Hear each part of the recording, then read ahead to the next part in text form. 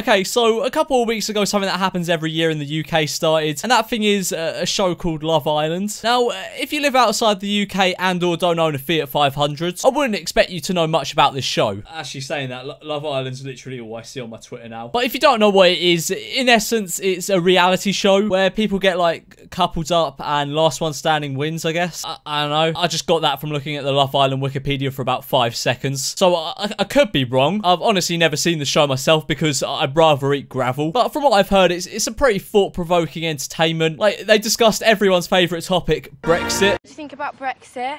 What's that? Like, where we're leaving the European Union. So does that mean we won't have any trees? Yeah, Brexit means Brexit. Get the trees out. Honestly, my brain cells are fleeting just watching this. I want to know the thought process of how you get from leaving the EU to all trees in the country being eradicated. Like, as if before we joined the EU, trees in this country just weren't a thing. Doesn't it mean it would be harder to, like, go to, like, Spain and stuff? So it'll be harder to go on holidays? Yeah, I think so. It's like watching Parliament discuss this is. Well, I was watching BBC News here for a sec. But on the Love Island channel, there's a few videos where the contestants get to, like, introduce themselves to the audience and get to tell them a bit about themselves, and a lot of it's pretty cringe, and I don't use that word lightly. Now, some of the contestants in their introduction video, I guess they were asked to describe themselves as an emoji and give a reason why, and it goes how you probably expect it to. If I was going to be an emoji, I would be the aubergine, because I have a big wang. Lads! Like, it's Love Island. It's a given that when they ask the contestants to describe themselves as an emoji, at least one of them would go, lol, I'm the aubergine because I have a big willy. The emoji that best describes me is an angel, because I'm an angel. The emoji that best describes me is an angel because I'm an angel. That's some great reasoning. Like, that's just one up from saying I describe myself as the woman emoji because I am a woman. And then in between sections of their introduction videos, they just break into some kind of Fortnite boogie down challenge. Like, do you reckon there was even any music in the studio when they were doing that? I'd mark myself as a 9.999 out of 10. I'm pretty damn perfect. Now, as you can see, this is a very humble and modest bloke. He only rates himself a 9.999 out of 10, and then goes on to say he's pretty damn perfect. Like, I thrive to be as humble as this man. Imagine being this good looking and a self-proclaimed 9.999 out of 10, and allowing people to look at you on their TV for free. Like, you should be charging for people having to look at you. You're a godsend. Sliding in my DMs is probably something that happens every single day. I get girls messaging me through Instagram. Oh yeah, obviously. Like, at this point, he's just sucking himself off, isn't he? Also, why have all these people just got their Instagram scrolling in the background? Like, they're all just embarrassing themselves because no Instagram is as good as the memulous Instagram. That's just a fact. I love Harry Potter. I've got Hermione Granger's wand tattooed on my forearm.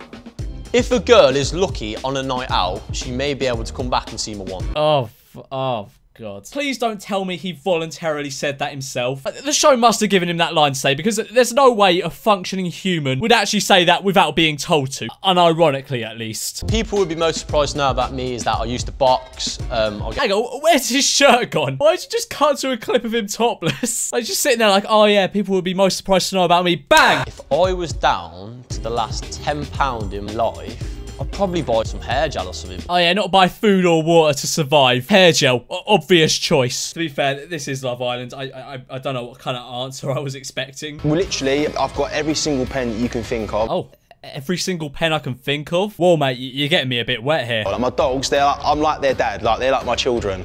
I literally just look at them and think, oh, I love you. I'm pretty sure that's every pet owner ever. Like, when have you ever looked at your dog or cat and just thought, oh, I fucking hate you? If I was down to my last £10, I'd probably buy my favourite pizza, which is Hawaiian. Okay, he has pineapple on pizza, vote him out. I don't even watch the show, I don't really know what he's like. But he has pineapple on pizza, surely that's a big enough giveaway. Vote him out. I wasn't allowed to work with the women at one point because when we was hiring the women, I used to end up sleeping with them. They're actually being kept in a separate room to us now. Okay, so this guy shagged so many girls at his work that they actually had to be moved to a different room so that he wouldn't shag them. Top shagger mentality. Like, you're not a true top shagger unless every female at your work has been evacuated to another room out of fear that you shag them. The biggest thing that I bring to a relationship is loyalty. Surely that's just like one of the basic things expected in a relationship. Saying you bring loyalty to the relationship is like saying I will bring not kicking in your head to the relationship. The emoji that best describes me, the emoji with its tongue out, just the crazy one, really. Oh, well, this guy's a mad one. Okay, let me just say this now. No one who says they're crazy is ever actually crazy. Like, the maddest people I've met in my life are completely oblivious to how crazy they are. It's usually actually the people who describe themselves as crazy that are the least crazy people I know. 3 words that describe me in the bedroom.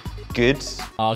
Great adjective. Can really tell you've been flicking through your thesaurus. I would say I'm a 10 out of 10. Maybe a 9 out of 10. I'm not good at washing the dishes. Oh, well, that's very modest of you. Also, he's knocking off a whole point for not being able to do the dishes. If you knock off a point for every basic household chore you can't do very well, I'll probably be like a -42. But that's the end of the introduction videos. And I must say, I'm thoroughly looking forward to the sponsored Insta post promoting booty or some teeth whitening product that all of these people are undoubtedly going to do in a couple of months' time. Like, legit, in 3 months' time, go on any of these people's Instagrams and just see how many of them are promoting teeth whitening products or some weird teeth thing. I'll put good money on every single one of them doing it. Right, but anyway, guys, that is the end of today's video, and I hope you did enjoy. If this video gets 60,000 likes, I'll go on Love Island and try and find a wife. Yeah, as I said, I hope you guys enjoyed today's video. If you did, be sure to subscribe and smash that like button.